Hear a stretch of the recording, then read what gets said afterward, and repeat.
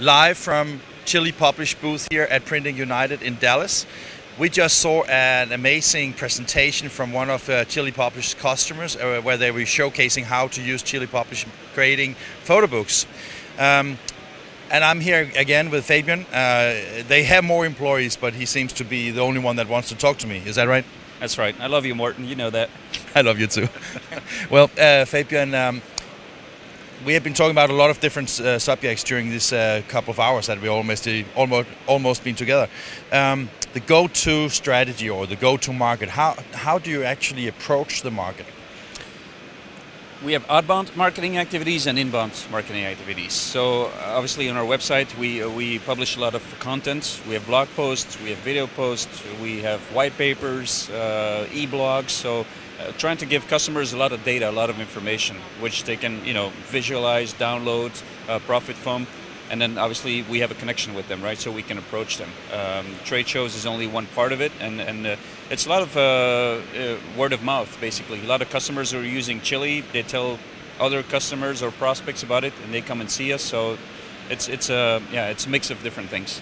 I remember we went to Spicy Talk in Amsterdam last year, and one of the things that I wouldn't say it surprised me, but it was a positive surprise in the sense that a lot of your customers they actually stand out and talk about your products and services, not just in a closed community like Spicy Talks, but also to the market. Not even like testimonials. They just appreciate your software a lot. How do you get that kind of community-driven passion for your products? Customer satisfaction is obviously very important, and everything we do, we have in mind the customer needs to be happy, the customer needs to be satisfied with our product, because we then know that it's a natural step for customers to talk about it. Also keep in mind that we're in an industry that's not necessarily easy or growing overall the front. So I think people realize that we have to help each other out, and we realize that all too well at Chili Publish as well, that it's our duty to help printers become more profitable, to increase their margins, because many of them are not in such an easy spot right now. I also remember from the Spicy Talk in Amsterdam that I can't remember who presented it, but doesn't matter. But that you spoke about different levels of partnerships, because you have obviously different partners. Some are integration partners, some are users, some are different kind of stakeholders in that value chain. Is that still something that you are doing? It's crucial for us. We are, in first instance, a software vendor. So we're a technology supplier, but we do rely heavily on integration partners to take our software and integrate it within the workflow environment of a customer, or connect it to an MIS system, a DAM system, a PIM solution. So we need those people since we're not a services company. So to understand it correctly, does it mean that you spend a lot of time and energy and money, obviously, on marketing of Chili? So your integration partners, do they also market your products and service directly, or are they relying very much on your efforts to go to market?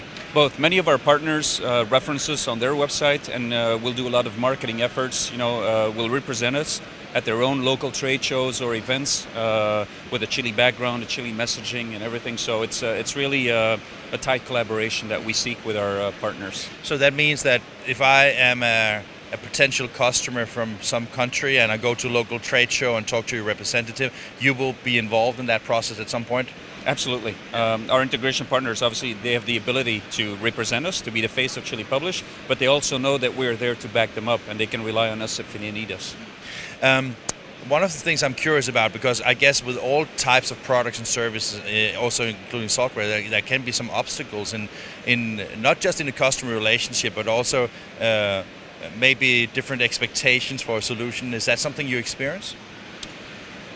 Expectations have to be managed from the get-go. That's why we do a lot of upfront demos, and we do a whole lot of proof of concepts. That's typically a phase that a customer or prospect goes through before purchasing the solution. They want to make sure that what we have and the features that we have meet their needs, and that's why the proof of concepts are so important for us.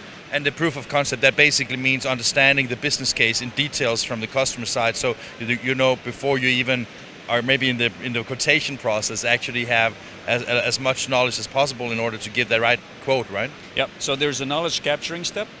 Then we use the files that are given to us by the customer itself. We will process them with Chili Publisher. But then also, more importantly, we will let them test the software for a given period of time, depending on the agreement. Could be 30 days, could be 60 days, 45 days, whatever. And at the end of that period, typically they will know very well if Chili Publisher is the right fit for them or not.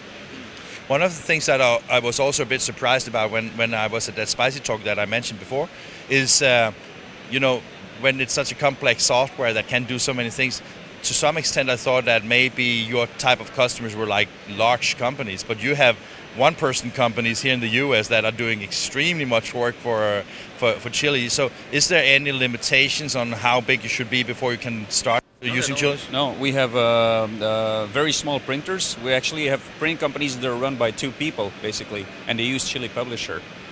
Because they see the value in, for instance, allowing their customers to work with our technology as well. So they use Chili Publisher as a web storefront, give access to their customers or their suppliers to work with it. But just this company that I have in mind, there's only 2 people, so that's how small it can get.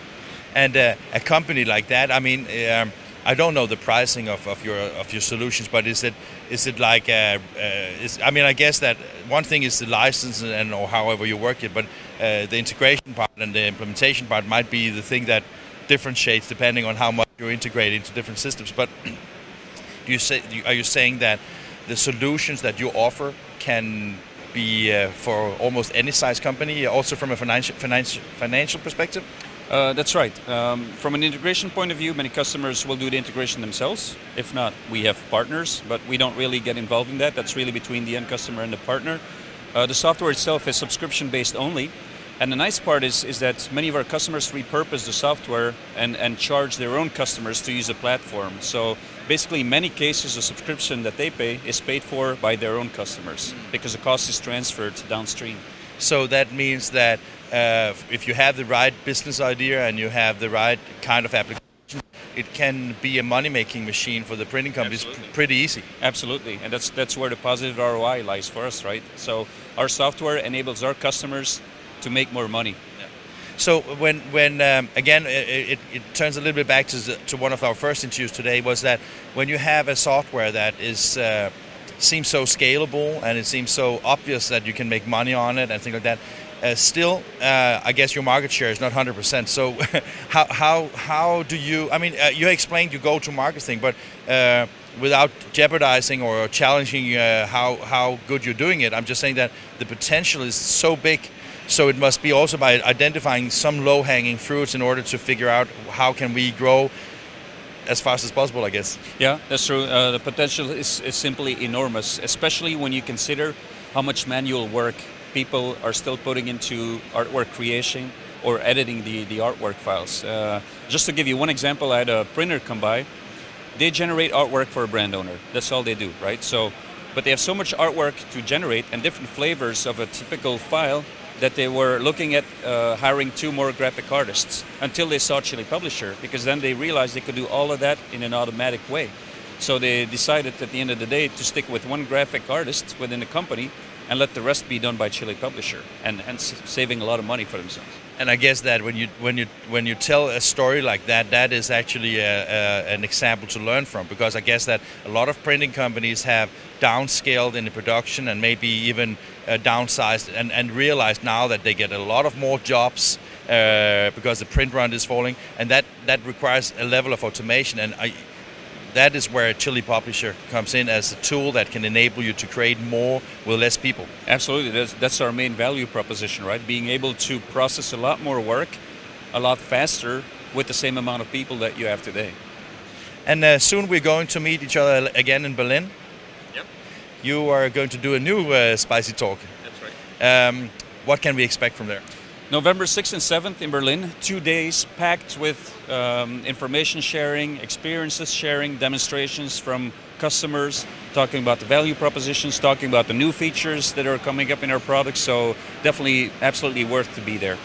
I look very much forward to go there, and I would like to thank you very much for the opportunity to be publishing from your, broadcasting from your booth today. So cool to meet you again. It was a pleasure. Thank you, Morten. You're welcome.